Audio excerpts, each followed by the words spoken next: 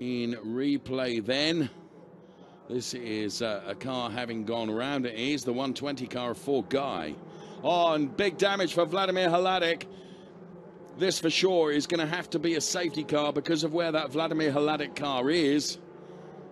It'll be more than just a yellow flag. I feel sure that the safety car will be deployed, which is going to bunch everyone back up. Hopefully we'll see what has happened here to Vladimir Hladik, but significant damage to the Vladimir Hladik car.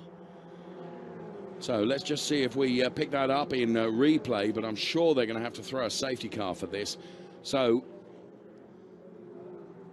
oh, and Vladimir Hladik all on his own. Oh, just lost the back end of the car, connects with the wall. Huge damage to the front. Sure enough, safety car is being called for.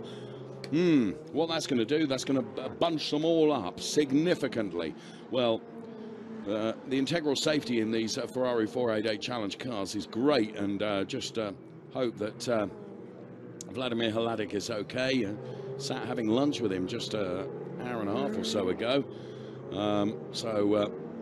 Vladimir Hladik then all on his own, just crunched into the concrete wall, and unfortunately those concrete walls don't give at all. So safety car has been called for. It's going to work, unfortunately, and this was Vladimir Hladik connecting with the concrete wall, which lifted the car off the ground. Thankfully, Vladimir Hladik all perfectly okay.